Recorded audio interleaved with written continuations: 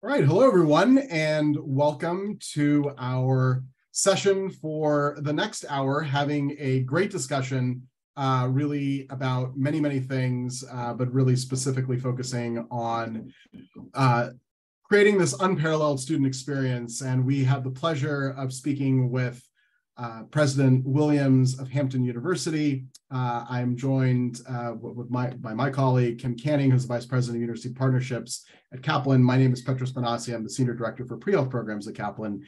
And really the intent of today's conversation is going to be around Hampton's innovative approach to providing these experiences for their students. And so we're looking forward to a great discussion.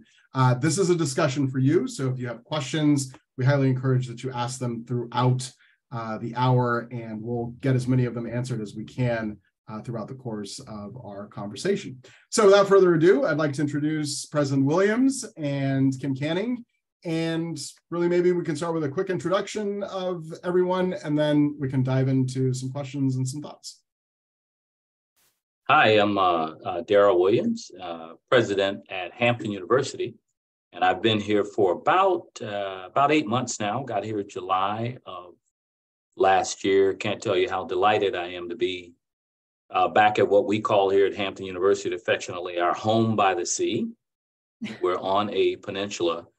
And you're getting a chance to see a little bit of that in the background. And I do that to make everyone jealous because it is an absolutely gorgeous campus, as Kim found out when she came to visit. But we're very honored and happy to be associated with Kaplan and the initiatives that we'll talk about today. We really do think that it is an enhancement to the student experience at our university. So again, very happy to be with you today. I'm Kim Canning, Vice President of University Partnerships. Myself and my team are the lucky ones that get to talk to schools and like Hampton University and figure out how we can work together to support students. And so I'm really thrilled to be able to participate in this conversation today with President Williams. Looking forward to it. So thank you. So President Williams, one of the strategic goals at Hampton University is delivering the #1 student experience in America. So can you share what that means to you, what that means, from the perspective of your school, what the key initiatives are that are going to, get you there in terms of that initiative? Well, you defined it as a strategic goal, but in fact, that is the new vision for the university to deliver the #1 student experience in America. And what it really means is that we're a university that is first and foremost focused totally on student success. All else that we do behind the scenes to facilitate that is certainly important. I think everyone knows that a university is, in fact, an enterprise. There's student interest, there's faculty, there's staff, there's alumni, there are business partners, there are community leaders, you name it. But at the end of the day, they all exist to support one goal, and that is to support our student success. And so we wanted to develop a vision that acknowledged that in a very simple way, one that everyone can understand and see how they fit into it. And so it's not very difficult for a faculty member to understand how they fit into delivering the #1 student experience in America. Equally so, it's not difficult for the person who works in the cafeteria or the groundskeeper or someone else within the organization to understand very simply, how we provide that. Well, at the very top of the list of things that will lead us to that experience is academic excellence. We do, in fact, have 6 goals under that vision, and academic excellence is right at the top. And so this whole Kaplan proposal for us is a way of fortifying that academic excellence. We all know that our students have to take a number of these exams either before they graduate or shortly afterwards. And this was one of our commitments or one of our down payments on that overall student experience. Wonderful. And maybe Kim, you can elaborate on the Kaplan side of this, the all access piece. Yeah, so what President Williams is referring to is our all access initiative. And so, to the point around exams or test prep exams to go to professional or graduate school, license exams, students can either see these as opportunities or barriers. And so a gateway or a barrier. And so really the idea behind all access is that where students either are able to pay for the resources on their own or not able to, that this becomes part of what the university is providing, so that there is kind of an equity in terms of access to those resources that we know can really propel students to the next level. So, shoring up those pipelines to medical school, law school, graduate school, helping to define those paths, helping to push those students down those pathways, which the more students are in those pipelines, the more students we can hope to matriculate into graduate and professional schools.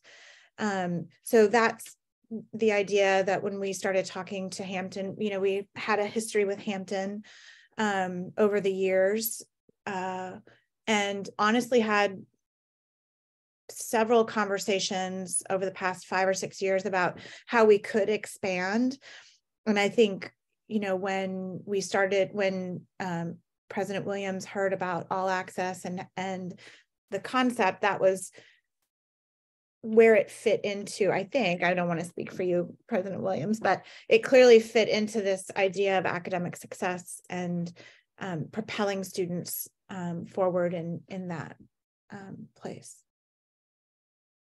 And I will +1 the notion that these exams really do show the opportunity, right, that's available. And so a student wants to go into med school, they want to go into law school, they're, sometimes or many times these exams are seen as those barriers, but really it's, here's your potential, right? Here's the next step. And so they do open doors to lots of things, including scholarships sometimes for students as they progress through their higher education.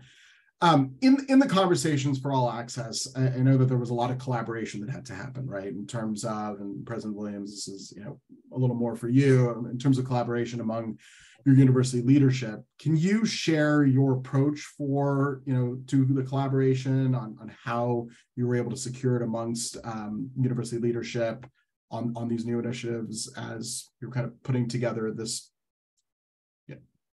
plan to incorporate the Kaplan prep resources into your mission, into your vision? I think you've touched on one of the real important aspects of execution of this entire Kaplan proposal.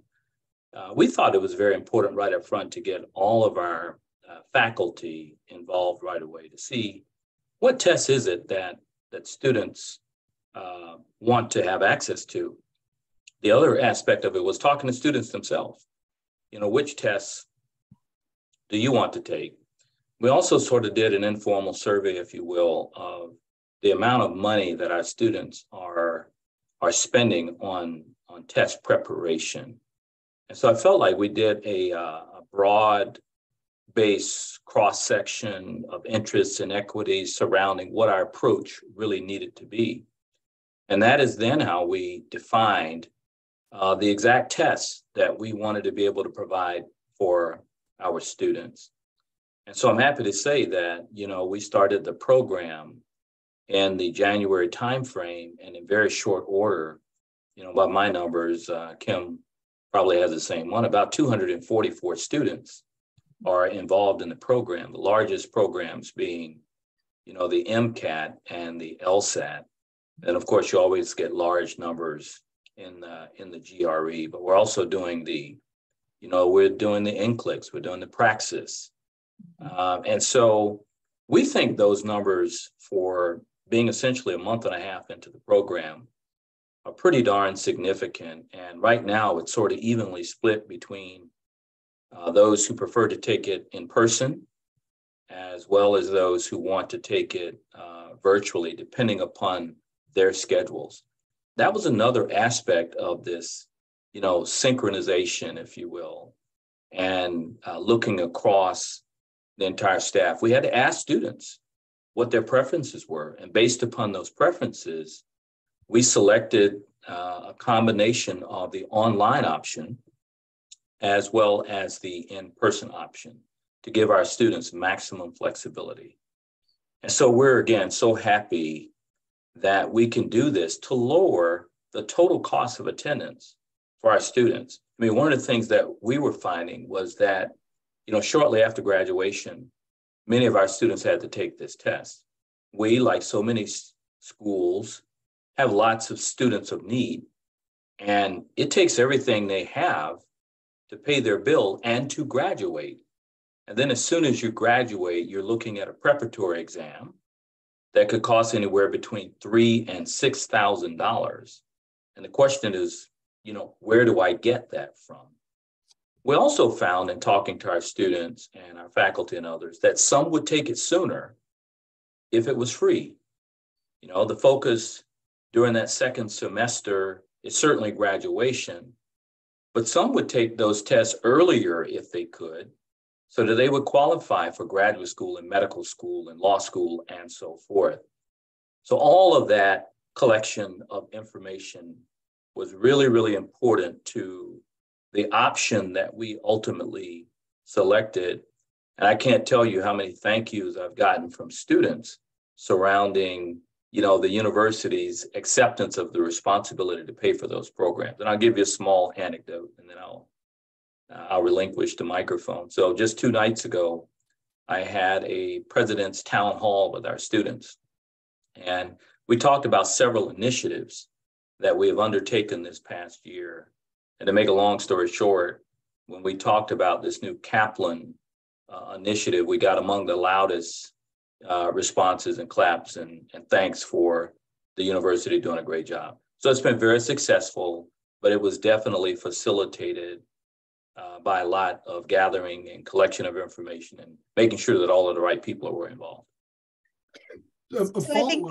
Petros, I think that's a really good lead into one of the questions that we've had so far, which is, do you have advice on how to get key departments on campus on board for a student-centered and student success-focused approach?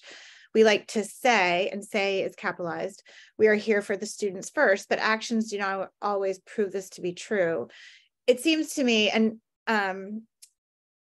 it seems to me in our multiple conversations, President Williams, exactly what you were saying, that the amount of effort you and your team put into asking questions about what students need and really listening to the responses, that's an important piece of this. And I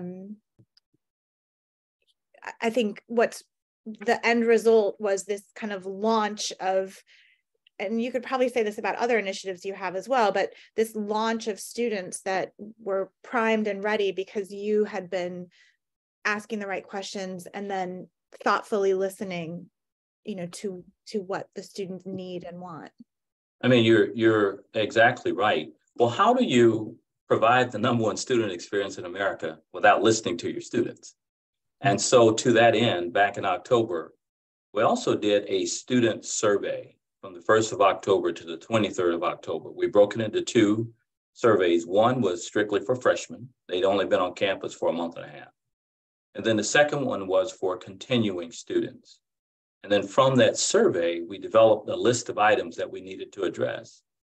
One of the items that came up as part of the survey was the inordinate amount of money that students spend to prepare themselves. And so born out of that idea was this particular interest in making sure that our students would be as prepared as they possibly, could be. The other thing that factored into that decision for us was not, once you establish a relationship with the students where they understand that when they fill out a survey or when they address a concern to the administration, that you're actually going to take action on it.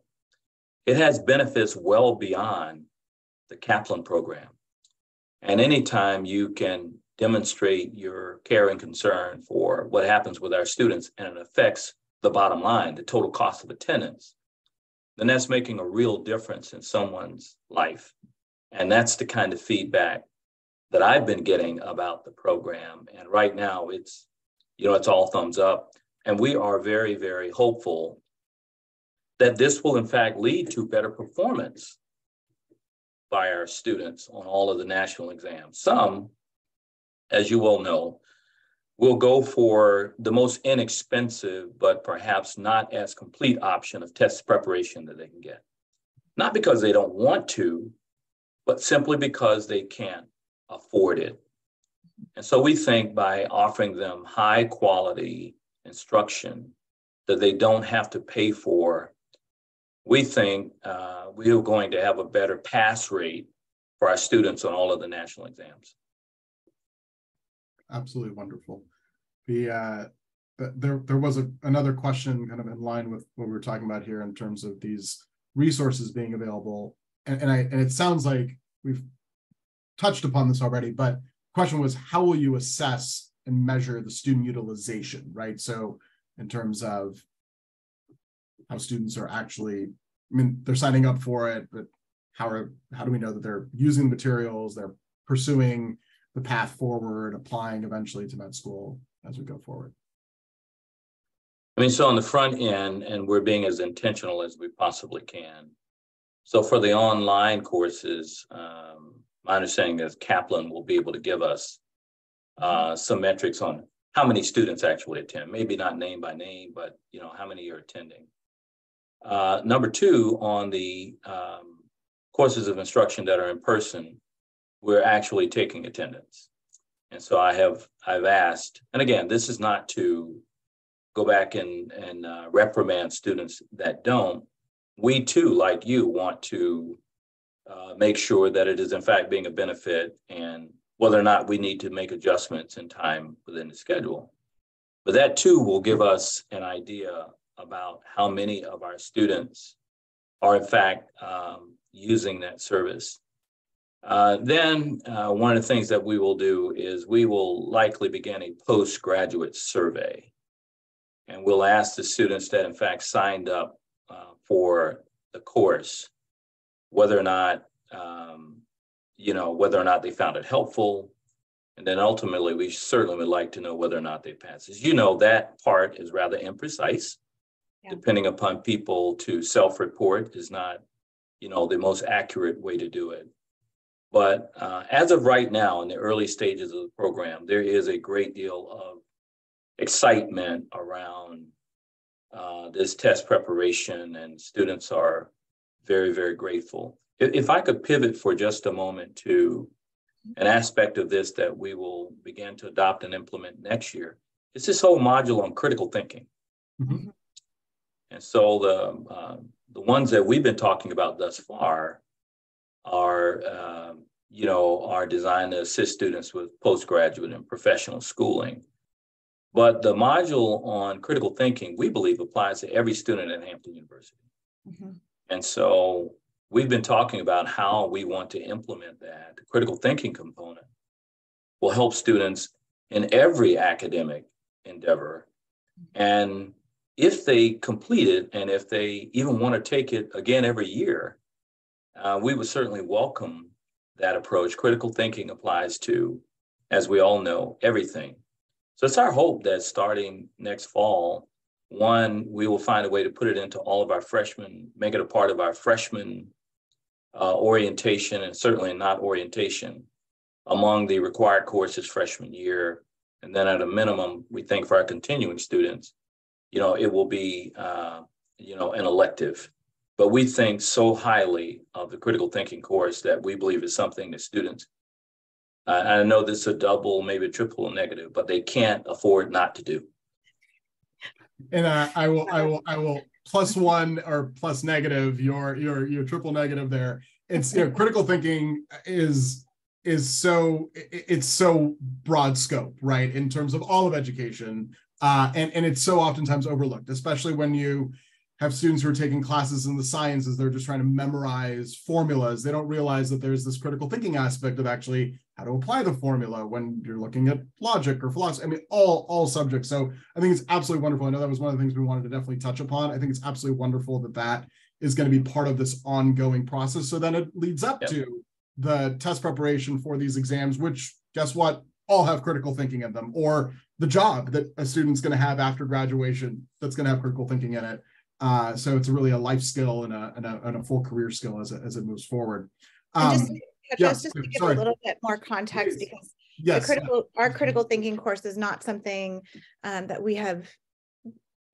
you've been able to go on, a student can go on our website and buy as of right now.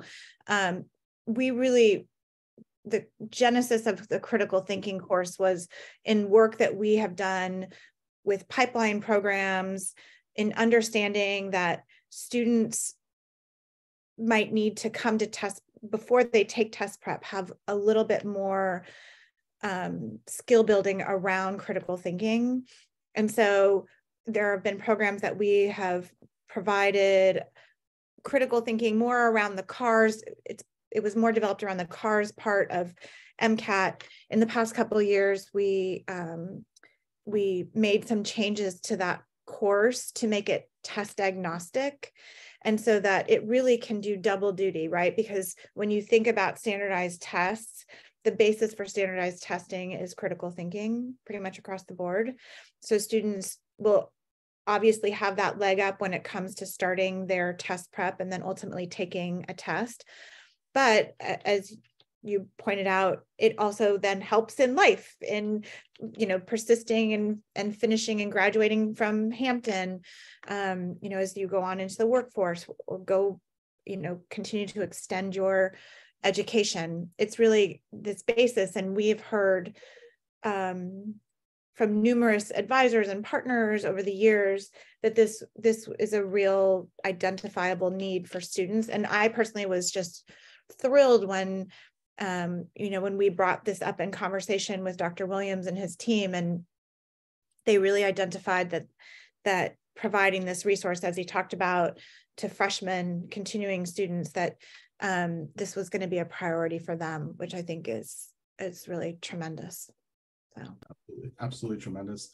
There have been a couple of questions that have come in through the chat, which I want to make sure that we get them answered. It's a little bit of a pivot from critical thinking, but let's do the pivot because it's a common theme here. And that's around the financial implications and also because these questions are somewhat similar, I'm going to kind of summarize and merge them together. But really the basis is, what is the financial implication? Is this a cost that's being absorbed by the university, and how did you get the buy-in for the for the cost? Well, the short answer is yes. The university is absorbing this cost and is not being passed on to the student in the way of additional fees. Look, I thought that it was important enough to invest in our students. As I got our budget amended just a few weeks ago with our board of trustees, this was an item that was not in the budget at the beginning of the academic year. Those budgets typically, at least at our school, will get approved the previous year. But it was such a powerful program and so important that I took it on faith that we would be able to find the dollars to resource it. And certainly we did. And this, among other things, we're able to adjust within our current year's budget. So you can't do that too often. You only want to do it for things that truly are impactful. But I really wanted to get to a point where I wasn't talking about impacting the student experience next year or the year after. We wanted to do something that began to impact our student experience right now.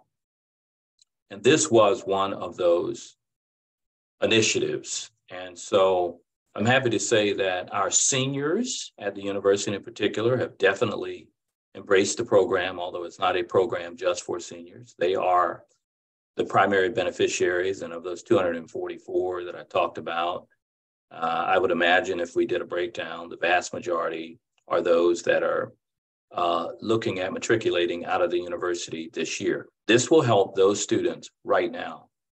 And if I added up the collective cost of what those students would have to pay for these exams that they would be taking, I'm almost certain it would be in the several hundreds of thousands of dollars. And so we chose to absorb it and not to pass it on to the student. It was, in fact, one of the criteria by which we define whether or not we would accept the program or do it. We would have to find the dollars internally to do it and not pass it on as a hidden cost to students and our parents. And so we found a way to absorb it into our current budget. And we're really, really happy we did. Wonderful. Is there another question that came through? Is there a time frame as far as students utilizing the program? I mean, is it open only to current students or recent alumni? Like how? Yeah, it's only open to students that are currently assigned to the university, and we'd like to keep it that way. I will say that we believe that it is a recruitment incentive, and so we're finding, for example, we're in the middle of recruitment season. A lot of students will be making their college choices out of high school over the next month to 2 months or so. And we have certainly encouraged our recruiters and everyone interfacing with students to come into the university to talk about this added benefit. And we really do believe it is. And so while it's hard to count those dollars, it does add to a student's cost of attendance. And so although that may not be until 3 or 4 years from now when you legitimately have to, you can add that right on to the student's cost of attending college. That's an item that we think, along with some others, that we've taken off the table. Now, is that going to, in and of itself, have one student choose, Hampton University or over some other school? No, I don't think so. But what it does signal is a commitment by the university to doing everything that it can to provide that student experience and to lower costs as best we can to our students without passing those costs on. So that's actually a good segue into a question that came in a couple minutes ago. It appears that Hampton's graduation rate is 59%. Do you expect that this initiative will impact on increasing this rate? I mean, it sounds like that's hopefully one of the goals here that you've laid out for this program. Well, we certainly hope so, but I think it would be disingenuous to think that this initiative alone is going to improve Hampton's graduation rate. I think this, in combination with a number of other initiatives, we believe will help that. So anytime, for example, you can increase scholarship monies that are available to students, the propensity for them to persist and complete their college experience is certainly much, much higher. We think that our continued involvement, which our students on Hampton, which we've always had, that very, very close relationship with their professors, the overall social experience at the university. We think the whole mental health aspect of being at a university is becoming much, much more critical to students persisting and eventually graduating. And so it's our attention to all of these things that we think will improve our graduation rate. But in my way of thinking, this really is a vital component. Well, and to see, I think to your point around being able to see an impact right away, that students can feel that, whether they're one of the 244 students or their friends are one of the 200, or the freshmen see the juniors and seniors taking it, it's an impact that can spread out and drive a different mentality. I will say one conversation that I've had with our partner at Cleveland State University, Brittany Walmper, is that we don't think test prep is the be all end all solution. We are hopefully a piece of the puzzle. And I think what's coming out in this conversation is all the puzzle pieces that you're putting together to make for this extraordinary student experience, but that this can help drive that, but it's not the solution, right? And we're really clear about that for sure. We want to be a piece of the solution, and we want to help where we can. And it can be that much more impactful when there is this type of plan, this type of initiative, these different initiatives going on. So, I mean, I think you make a great point. Following on the point that I made about all of the other things. I think for anyone in the listening audience, if this is all you're doing, you probably won't get the success that you're looking for. But I think taking a more comprehensive approach, in which this is a key part, that I do think you have a great opportunity to improve graduation rates and to improve the student experience at the university. I mentioned mental health. That's not to be taken lightly. What I find is that when you look at our seniors, for example, who are on the one hand dealing with the pressures of getting ready to graduate.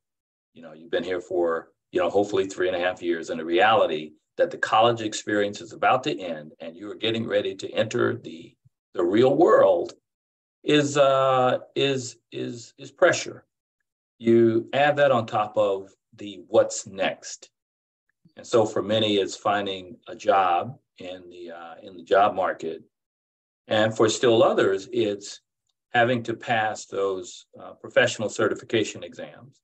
And then for others, it's having to pass one of these exams to fulfill your dream of becoming a doctor or a lawyer or a nurse or a pharmacist. And all of this happens to a large degree between the months of January and May, and many will take their examinations, as you know, in June or July. That added to the pressure of finishing out your coursework in good standing and walking across that stage so that you don't disappoint yourself or mom and dad who have sacrificed so much to get you there. And then there's this pressure of coming up with enough funding to pay for your exam. And so there's so much packed into that one period of time. We just think that taking this off the table from a mental health perspective is one less thing that our students have to worry about, and allows them hopefully to help enjoy that last semester a little bit more. You mentioned, obviously we've been talking a little about the financials impact for the student. So does Hampton also provide for the registration fees for the tests themselves? So there was a question around whether the All Access program that student pays for the students actually take the test. So the All Access program is, of course, the test preparation. What about the actual testing fees? Because those can be hundreds of dollars just on their own as well. I have to be honest and say I don't know the answer to that question. I probably should, but I don't know the answer to that question. And if the answer is no, it's certainly something that I will take a hard look at. Again, for me, in terms of delivering that number one student experience, I want to take as many of those items off the student's table as we possibly can. I'll give you another couple of examples. They're, far less expensive, but they follow the same theme. And so when our students got ready to go home for Thanksgiving, and then again for Christmas, we passed out 400 $25 gas cards to students who were driving home. Why? We wanted to take away the stress of students not knowing whether or not they actually had enough money to drive from Hampton to New Jersey or to Pennsylvania or to North Carolina or somewhere else nearby. And then we did the same thing again for the Christmas holiday break. Now, $25 in and of itself is not a lot of money. But when you combine initiatives such as that with, we're also doing everything we can to bring you things like your national certification exams for free. It begins to paint a picture about that number one student experience. Mm-hmm. And then something else we're, very, very proud of.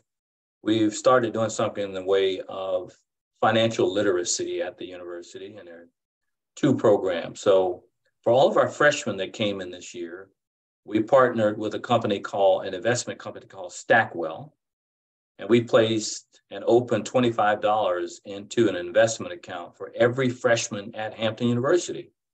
Oh, wow. And for their next 4 years at the university, they will own and manage, along with their parents, their own investment account.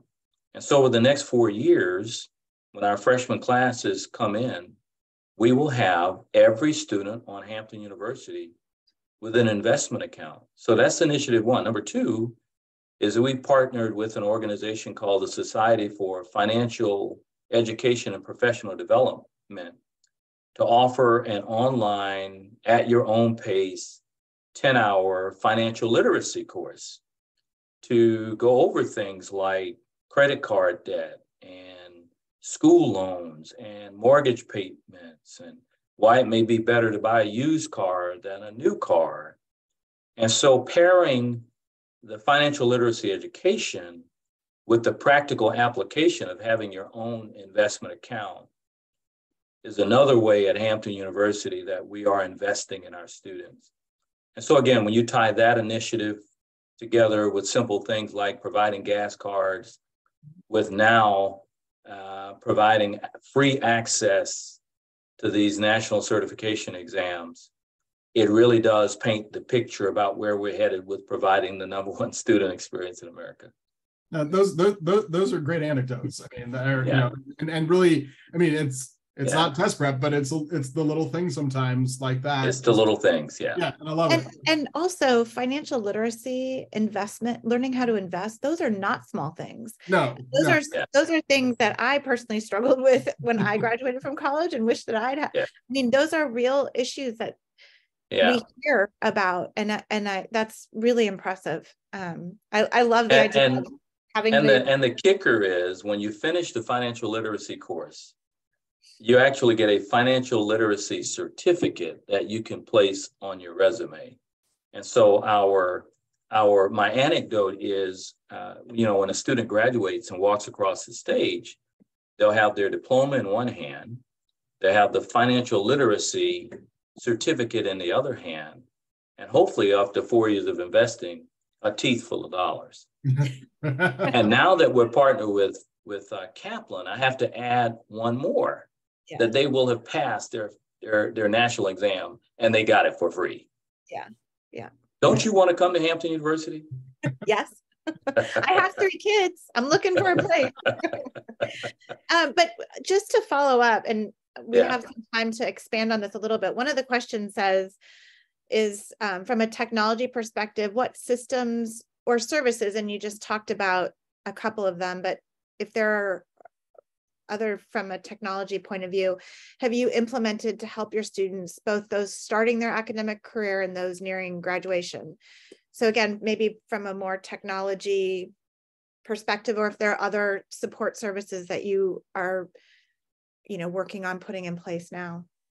Yeah, so a couple. So first of all, I'm happy to say that in order to implement the Kaplan program, we were not driven to have to make any additional technology investments.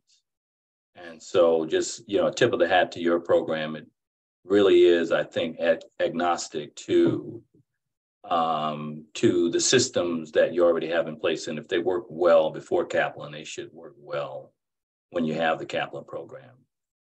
I think everyone understands that the whole demand on the technology space and on your broadband infrastructure at universities is an area of critical need. Hampton is certainly no exception. So one of the things that we did, unrelated to this, but we're glad that we did, was we had 2 pretty well-known information technology companies come in and do an assessment of our broadband infrastructure, and just around the whole idea of how do you get to 5G in 5 years. And it certainly revealed some very, very interesting things to us.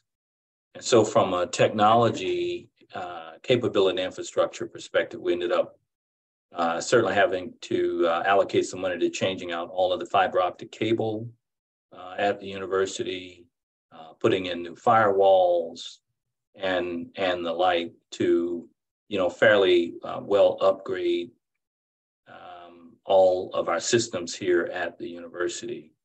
But none of that was necessarily a result of bringing the Kaplan program on board. We're also looking at the future of the university in terms of technology, and clearly the advent of looking at things like artificial intelligence and machine learning and the like. We are also making additional investments that will allow us to optimize the use of those capabilities. We're also looking into things like the learning that comes out of the whole new initiative around the metaverse and augmented reality, and so many other areas of technology that are impacting both the student social experience, but more importantly, the academic experience, and then more broadly, our research experience. We are a very good research institution, and technology is assisting us in those spaces as well. So I think to answer your question, yes, we have had to take a complete relook of the entire technology space, but it was not as a result of taking on the Kaplan program. So we have, I think you have a fan, President Williams. I paid that person, so. That's good. As a college counselor at a private independent high school, how do we invite a speaker from Hampton to present on maintaining and creating a relevant community of learners? Talk about this program and other programs to establish academic excellence. So I'm sure they can reach out to you, right? Or reach out to you. Yeah, they can. And so the phone number to my office, all you really have to do is go on the website and look up Office of the President, and they'll patch you, right into my front office, and my executive assistant will be more than happy to help. And I really do mean that. We are in the business of not just keeping the goodness of Hampton University to Hampton. And the reality is that everything that we're doing, all of the ideas did not originate here. We're getting these ideas from others as well. And so we're more than happy to pass those along and share what it is that we're doing well and what we can adopt from others. So we welcome the opportunity to collaborate with others. I really like the statement of a community of learners. I think that's what you're really intentionally focused on, which is really impressive. I agree with you. We're also finding that obviously the higher education landscape is changing, and at a very rapid rate.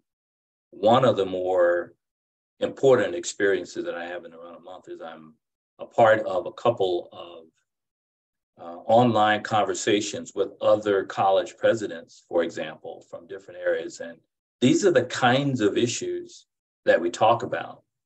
And so I am personally involved in several different communities of learners. I have one with other college presidents who I learn a great deal from. And we'll spend an hour just talking about something like the Kaplan proposal and what it means, or talk about fundraising or enrollment or any number of critical areas. And then I'm in another community of learners around other historically Black college and university presidents. I'm in another community of learners surrounding what's happening within the business community within this area. And I find that these various communities all become stakeholders in my ability to bring the very best to Hampton University. And so I don't think you ever stop learning and you ever stop bringing new ideas to the table. But again, to bring it back to this conversation, this idea around Kaplan and what we're doing was certainly one of the most impactful things that we've done at the university this year.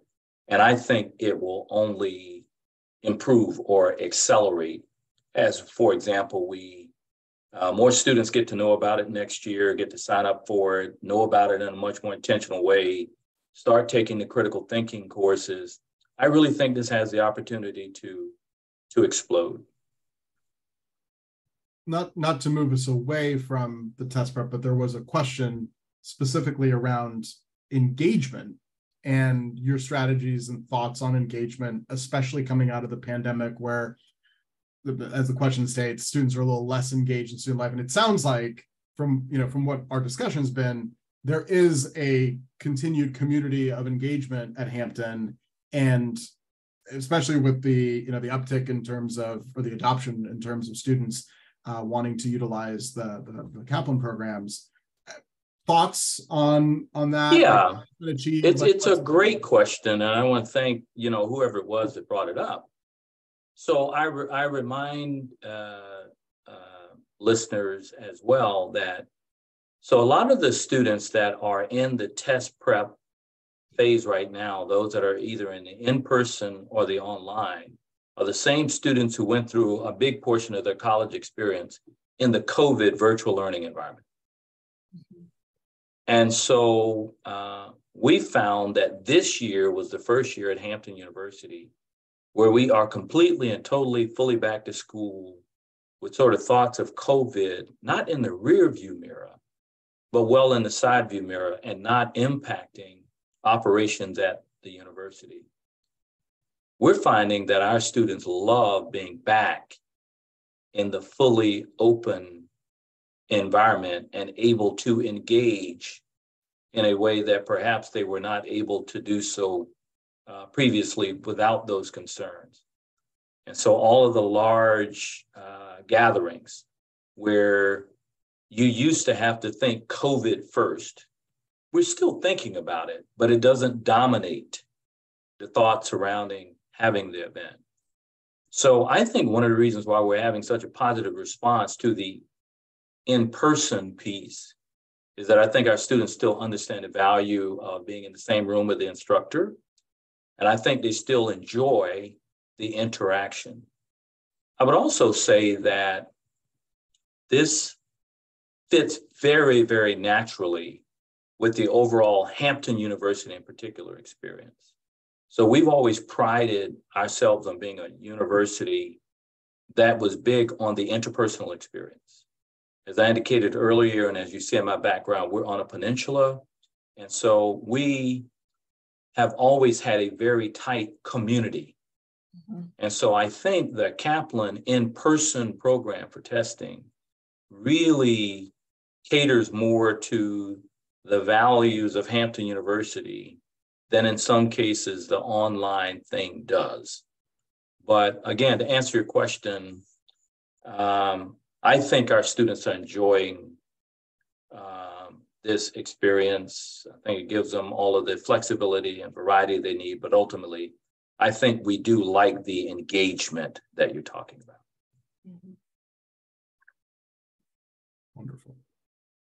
If there are other questions, we're coming up on time, so I want to make sure to make one final announcement for questions if folks have them, to type them in so that we can get them answered before we wrap up here.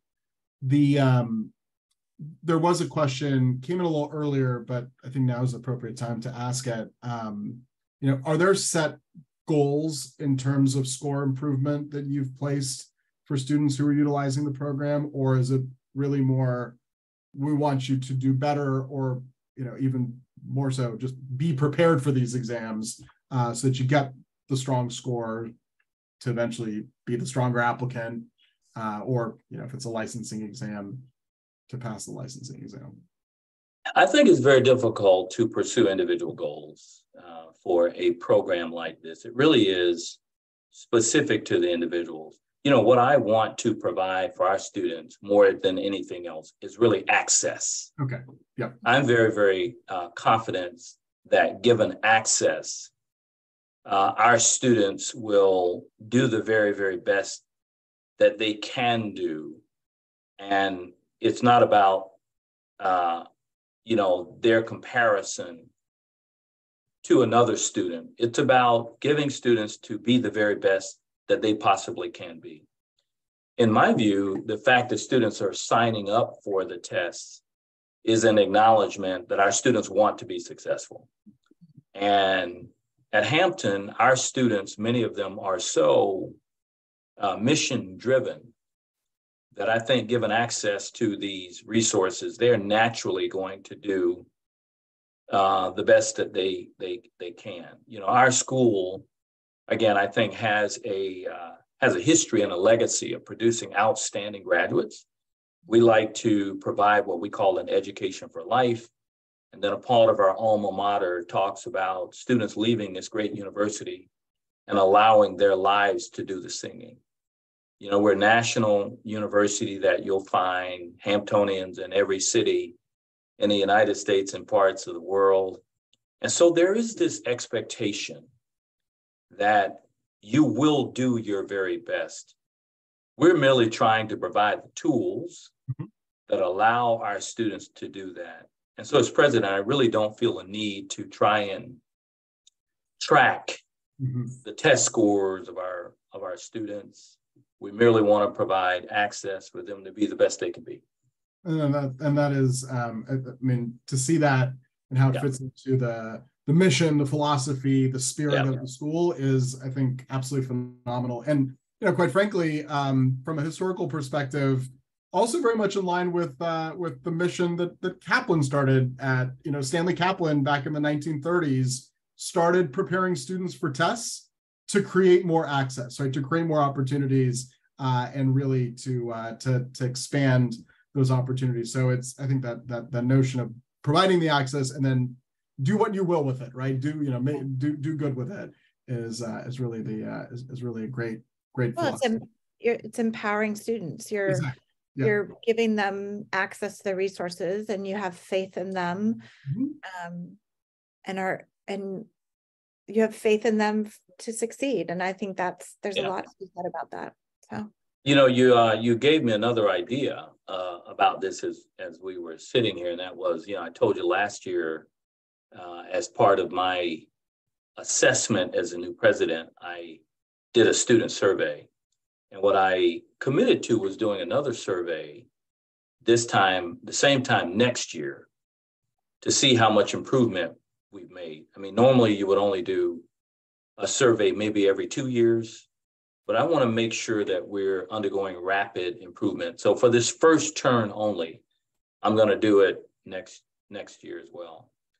One of the things that I will include in there, now that I think about it, is I'm going to include a specific mention of the Kaplan program and whether or not students have found it helpful, and if there's anything else that we can do. And so to your question around how do you measure success, next year, then probably every 2 years after that, I'm going to ask to get some directed feedback on the impact that the Kaplan program is having.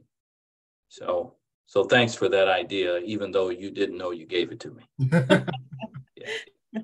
That's great.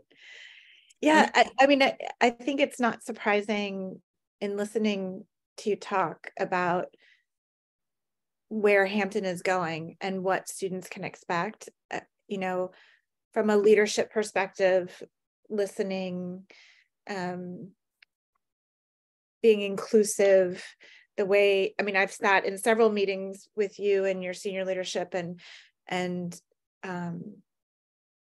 you know, at the end of the day, I think it's very clear that President Williams is in charge, but also at the end of the day, it's a very inclusive conversation that's clearly, you know, you're listening, everybody's listening to each other.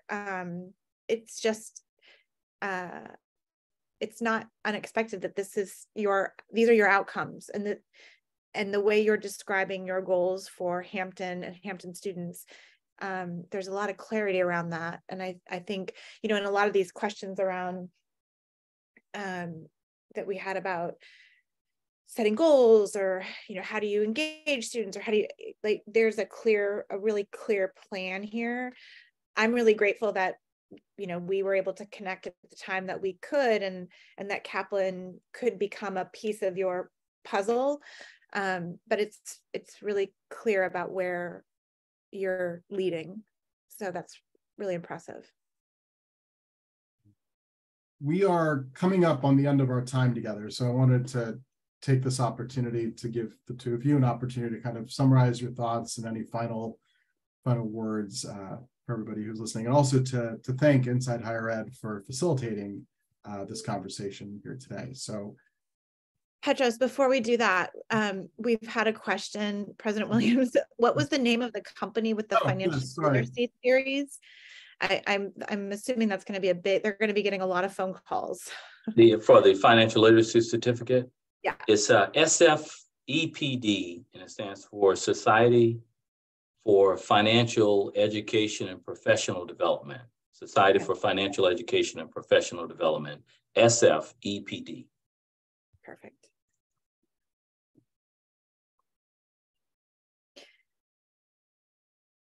So I'll wrap up with my final comment. Yeah, it's yours.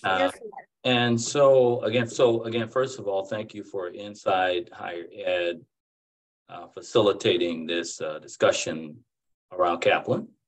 I do think that this is a critical initiative. And even if I were not enamored with this idea of and driving towards our vision of providing the #1 student experience in America, I would still think that this is a very, very important program. Again, at a university where we have, not like most other universities, lots of students of need, I think it is important that we find ways to relieve the burden on our students and their families, if it's at all possible, to absorb those cost drivers out of their college experience. And I think more and more we're going to have to find a way to do so. And so sometimes it's not about, you know, reducing necessarily the tuition and fees, although that's certainly the objective. We want to make education affordable to all. There are some lesser things that you can do, such as this, that have a major impact. Second of all, I would say this idea of supplementing the formal education of our students and finding other ways to assist students in growing. I think this sort of this Kaplan program is important in that regard as well. And so it is, and I think will be well into the future, an important program at Hampton, one I look forward to expanding and seeing the fruits of. And I look forward to the feedback that I get from students when they get accepted into law school and graduate school and medical school and pass their pharmacy and nursing exams. I look into the big smiles. I look forward to them as our students take full advantage of this great program. So again, thank you, and I appreciate having been a panel member. Thank you, President Williams, and thank you to all for joining us today. Have a great rest of your day. Thank you.